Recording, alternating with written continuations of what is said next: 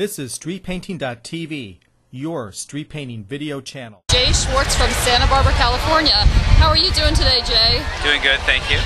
Jay, let me ask you about your street painting background. How long have you been street painting, and how did you get involved in it? And how do you start? How do you start laying your street painting out? Do you do freehand or do you use a grid? I use a grid. I start by putting whatever drawing into Photoshop and putting grid marks on it at an inch, and I blow it up to a foot, and then snap chalk lines, and then I trace the drawing using the grid.